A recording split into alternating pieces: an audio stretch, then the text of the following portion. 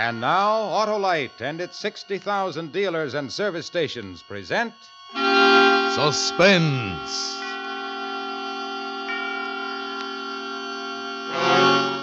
Tonight, Autolite brings you Mr. Danny Kaye in The Too Perfect Alibi, a suspense play produced and directed by Anton M. Leader.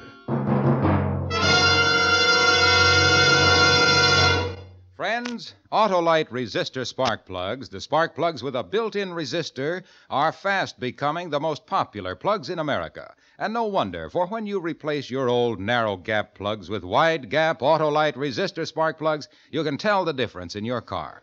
Your engine will idle smoother, you'll have better luck with lean gas mixtures, actually save gas dollars. What's more, thanks to this built-in resistor, Autolite resistor spark plugs cut down spark plug interference with radio and television reception.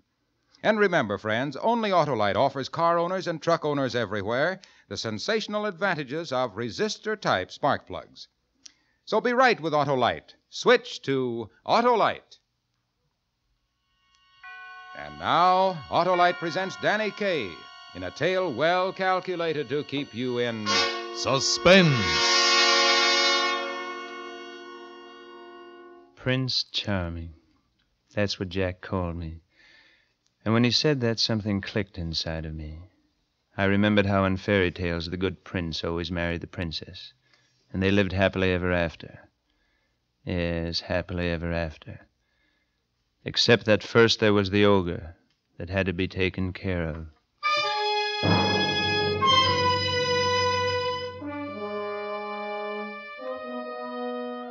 They were spending the weekend at my house in Croton, Catherine and Jack.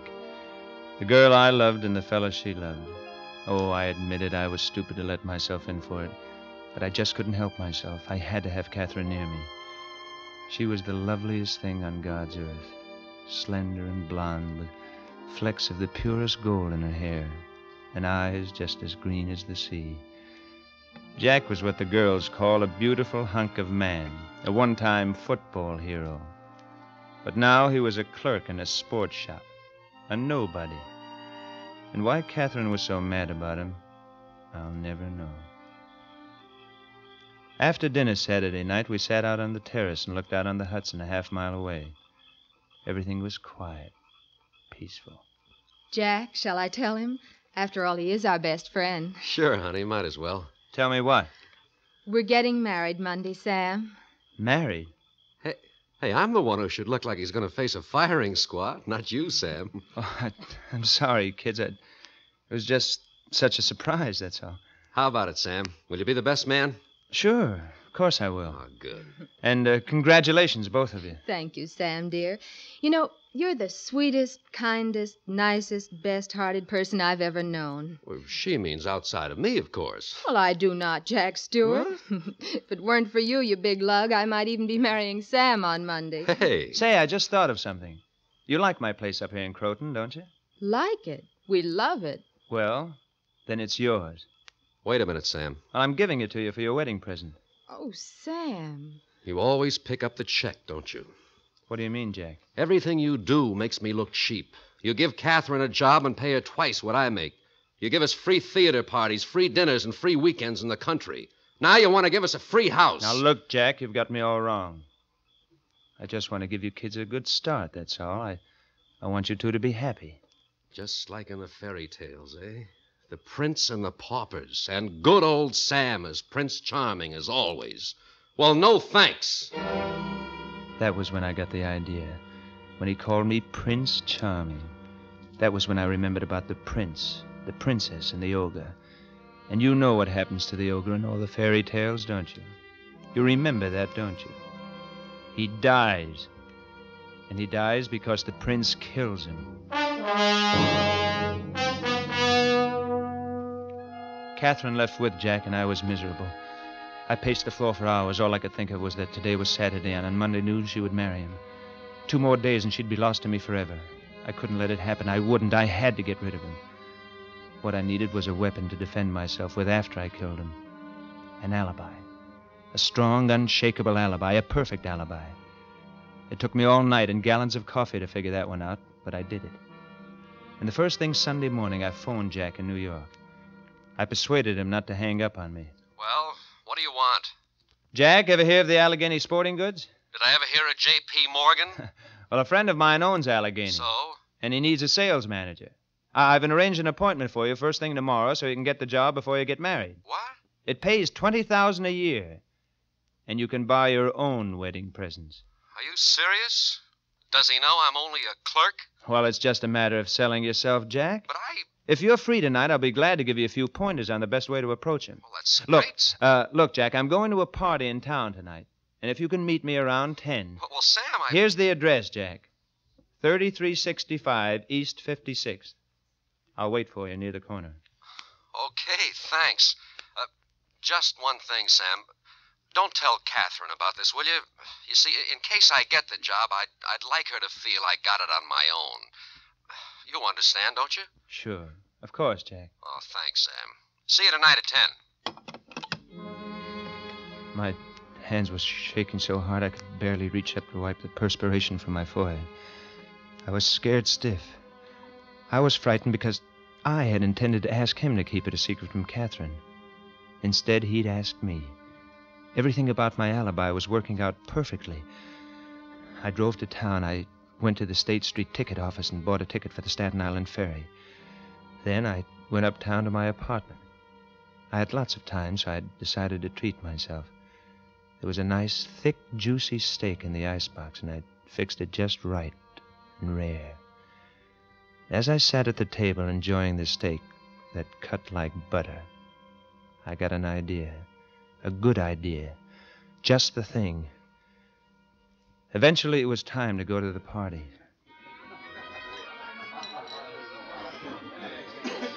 Why, Sam Rogers, where you been keeping yourself all summer, you dog? Running is still on my mountain up in Croton. Hi, Sammy. Hi. I spoke to everyone I knew and a few people I didn't know. I made certain that practically everybody saw or talked with me sometime during the evening. Hello, Sam. Where are you rushing off to, Frank? Hey, want to hear the 9 o'clock news? Oh, the news? Do you mind if I join you? Not at all. Come along. We listened to the news until 9:15. Then I got involved in an argument over Soroyan's new play. Of course he's mad, Sam. That's why he's so wonderful. Before I knew it, it was time. 1 minute to 10. I slowly smiled my way toward the door and edged my way out of the noisy crowd without anyone noticing. I walked casually through the open door. Once outside, I quickly walked away from the house toward the corner. I stopped under a tree where it was dark to wait for him.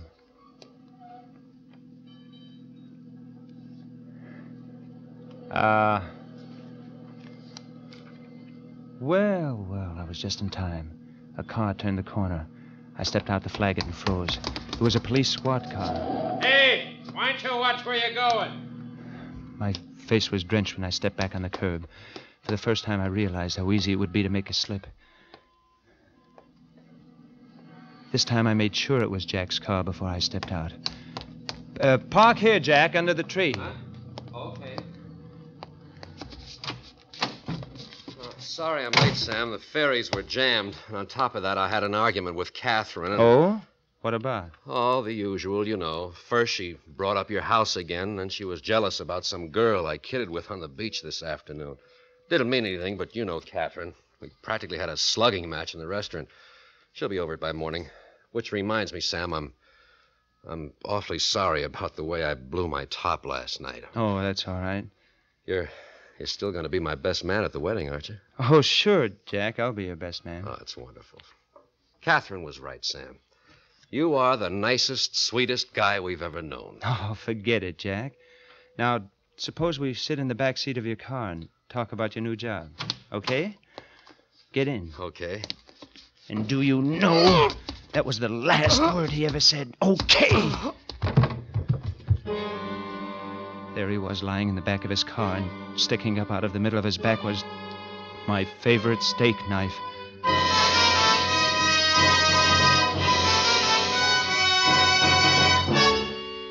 For Suspense, Autolite is bringing you Mr. Danny Kaye in radio's outstanding theater of thrills, Suspense.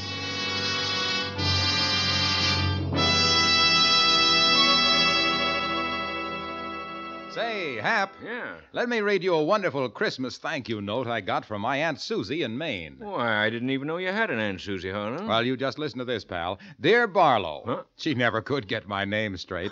Thank you so much for those wonderful Autolite resistor spark plugs you sent me for Christmas. Oh, no, you didn't. Listen now, Hap. She says, Cousin Charlie, he's your third cousin once removed on your mother's side, you know, told me that Autolite resistor spark plugs are those popular new spark plugs that have a built-in resistor.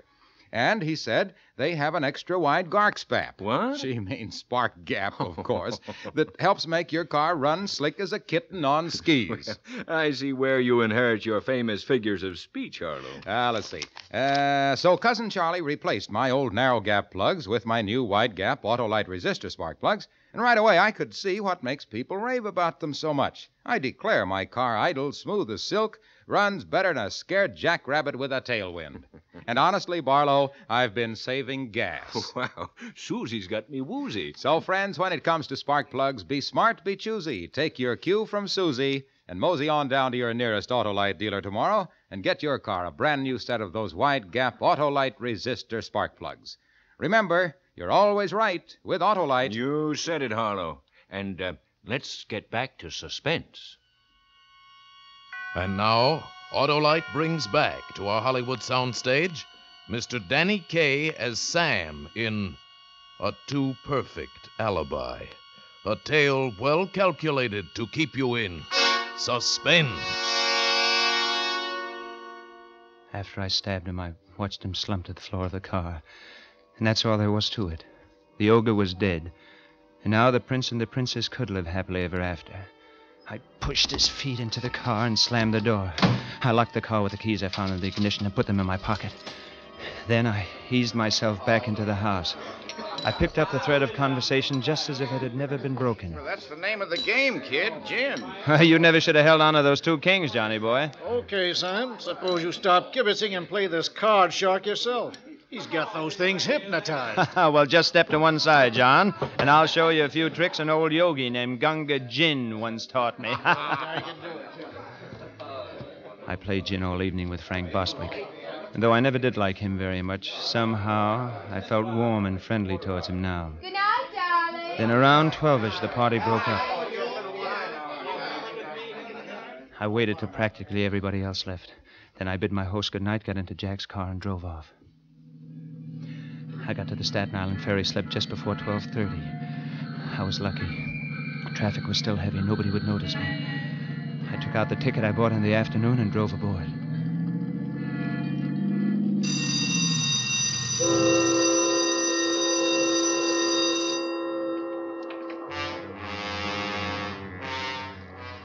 A moment later, we started across the bay. I could breathe again. I checked off another point in my alibi. If they ever faced me with a night shift ticket agent, he would have to swear he'd never seen me or sold me a ticket in his life. It was so easy, I felt like laughing. I turned and looked at him lying on the floor in the back. He wasn't fighting me anymore. My alibi had him beaten all the way down the line. Suddenly, two things happened to me at once. I saw the knife sticking out of his back. Have your tickets ready, please. The ticket collector. I'd forgotten about him, too. I couldn't afford to have anyone remember me on this boat, and I had to get rid of that knife. I had to act fast. In spite of the sick feeling in my stomach, I leaned over the seat and yanked the knife out of Jack's back. His head jerked around and grinned up at me. I looked around for a piece of paper to wrap the knife in. There wasn't a scrap anywhere. I pulled out my wallet, grabbed 2 or 3 bills, and covered the blood-dripping blade in the bills. I got out of the car, jammed my tickets under the windshield wiper where he had to see it. Tickets. Have your tickets ready, please. Then I scrambled through a maze of bumpers and fenders till I reached the rail. My heart sounded like a bass drum. I leaned on the rail and looked into the black water. Then I dropped the knife over the side. Hey, I saw you do that. What? What did you... Don't you know it's against the law? What is... Dumping paper into the harbor. You could get arrested for that, mister. You better watch your step or something. Oh, thank you. I kept my head turned away from him so he couldn't get a good look at me. He'd never recognize me in a court of law. No, sir. Anyway, he'd forget all about me 5 minutes from now. My alibi was still 100%. I got back into the car.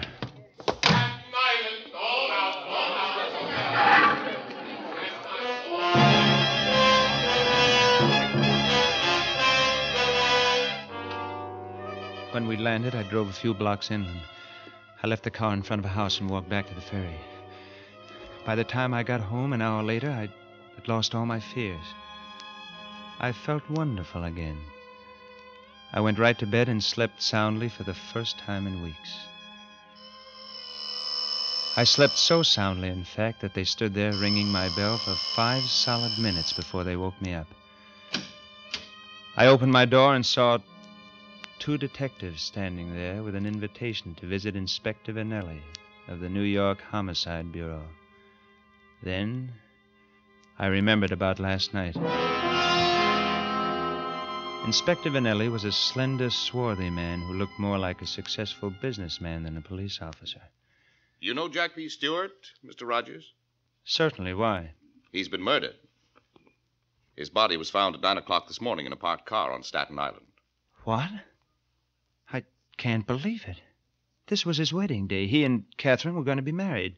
Mr. Rogers, what was your relationship with Catherine Gilpin? Inspector, I think I ought to tell you right off that I'm probably your best suspect. You are? Yes. Catherine turned me down for Jack. That probably gives me the best motive in the world for killing him, doesn't it? Well, supposing you let me decide who had the best motive. Okay, Mr. Rogers? Okay. All right, now the best place to begin is at the beginning. He kept me there hour after hour while the police stenographers crammed their pads with notes. Finally, late in the afternoon, one of the detectives hurried in and whispered something to him. Inspector Vanelli's hard face broke into a rocky smile. Okay, Mr. Rogers, you're clear. But I don't mind telling you now, I was sure it was you. Really, Inspector?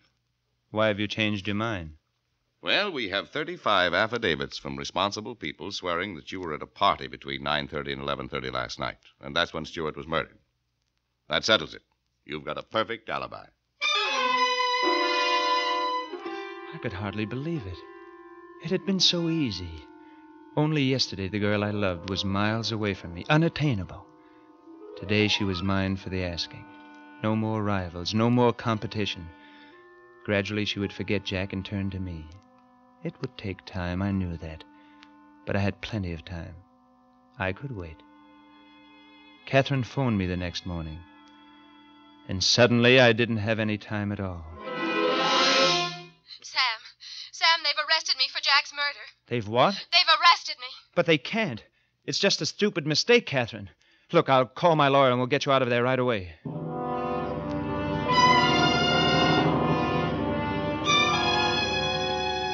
But we couldn't. In New York, you can't bail out a person accused of murder. What could they possibly have on her? It was ridiculous. But the thought of Catherine in prison was pure torture for me. My attorney suggested I retain Simon Blade, the shrewdest criminal lawyer in the state.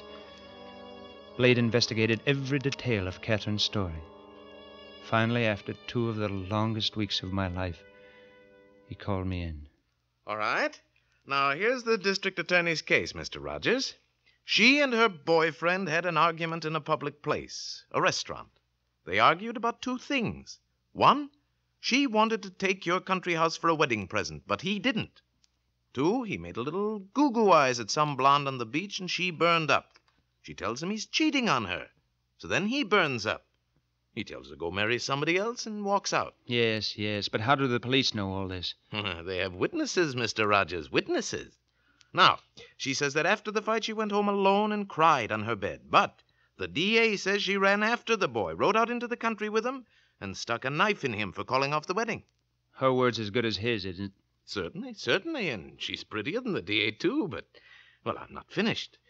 It seems that the management of the restaurant bought 24 new steak knives that week. Steak knives? Yes. The girl and the boy had steak for dinner, and the next morning one of the new knives was missing. The police took a sample knife down to the morgue, and it makes a perfect fit with the stab wounds in the cadaver's back. Now, all we have is her word that she didn't do it, and there's only one person in the world who can prove that she's telling the truth. Who?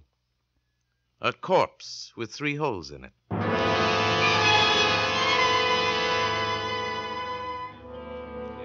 On the day of the trial, I sat with Simon Blade and waited for them to bring Catherine in. And when she came in, she looked so young and so lost. I had all I could do to keep myself from jumping to my feet and telling them the truth. Then she saw me. Her eyes lit up and she smiled. And I smiled back. And somehow I felt sure it would all come out right, just as I had planned it. Simon Blade was wonderful in that courtroom. One moment wringing sympathy from the jury for Catherine's pale face. The next frankly exploiting her sex with a knowing eye. And when he strutted before a terrified witness, his barbs always hit the bull's eye. And how did you know, sir, that the knife was missing from your restaurant? We counted. We counted them and found one was missing. You count your silver, huh? Yes, sir. What's the matter, Demos? Don't you trust your customer?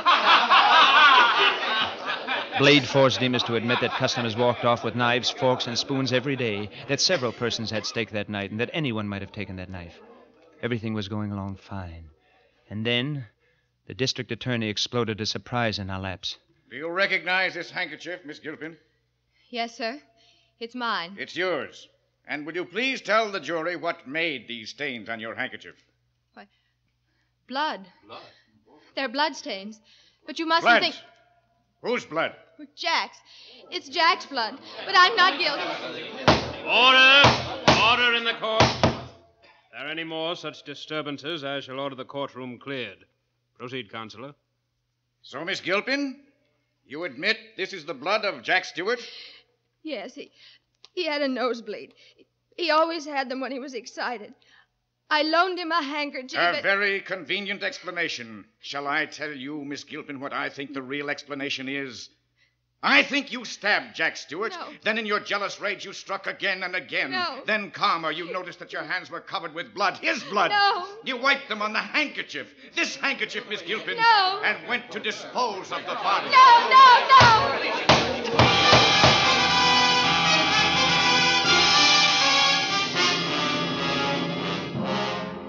Oh, the DA was very convincing.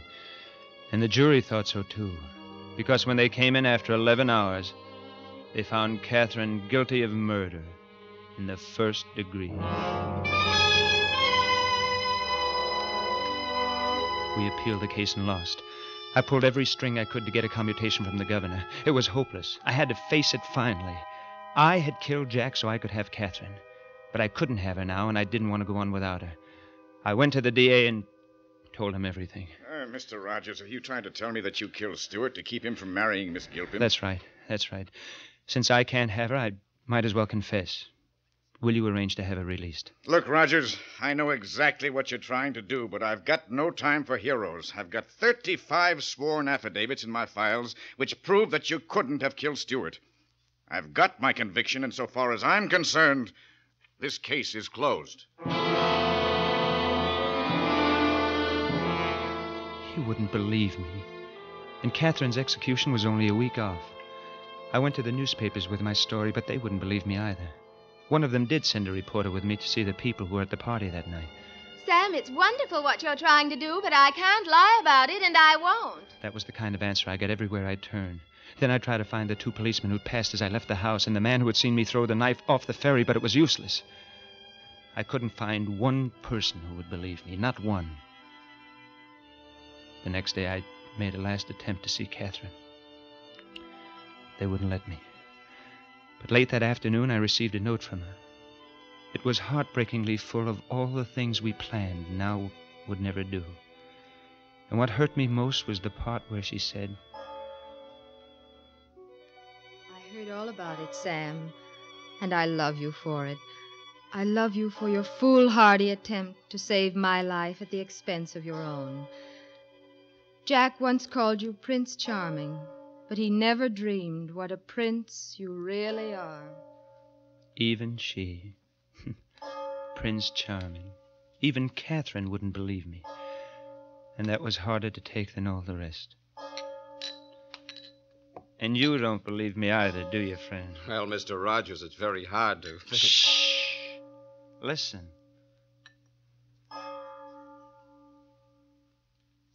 It's 12 o'clock all over again, isn't it, Joe? Why don't you go home like a good fellow, Mr. Rogers? I can't sleep, Joe. I just can't sleep. How can I sleep when nobody will believe me? Joe, why do the innocents always suffer in this world? Catherine was innocent. Why did she have to suffer? You got it all wrong, Mr. Rogers. The innocents don't suffer, but the guilty, they're the ones.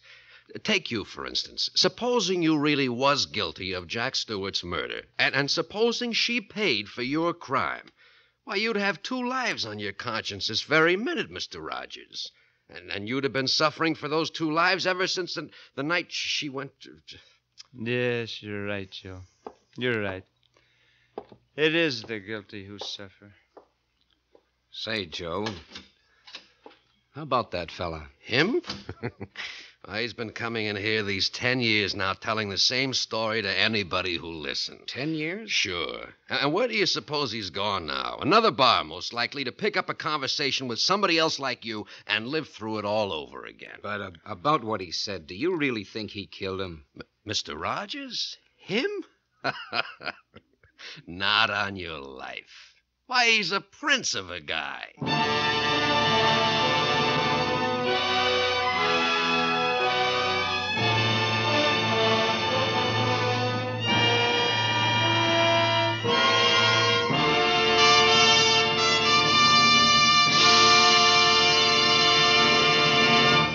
Thank you, Danny Kaye, for a splendid performance.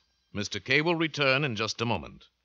Hello, your Aunt Susie must be mighty cold up in Maine this time of year. Cold? Why, up Maine way, it's so cold they use icicles for andirons. And do those wonderful Autolite resistor spark plugs feel the frigid finger of freezing temperatures? Not on your life, because Autolite resistor spark plugs consistently give you smooth, dependable, on-the-spot performance. And remember, friends, only Autolite offers car and truck owners everywhere the sensational advantages of resistor-type spark plugs.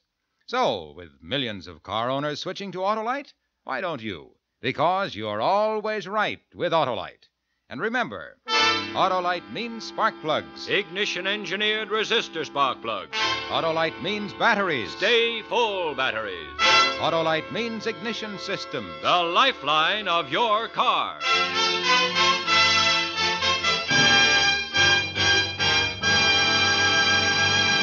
And now, here again is Mr. Danny Kaye. Thank you very much. I feel a little better now anyway. It's been a great pleasure for me to be here on Suspense, ladies and gentlemen, and I'm especially grateful to Tony Leader for letting me play the kind of role which you and I don't usually associate with me. It was a lot of fun, if you can call being a murderer fun. Well, next week, radio's outstanding theater of thrills will bring you Dana Andrews in a famous story by Cornell Woolrich, If the Dead Could Talk. Another gripping study in... Suspense.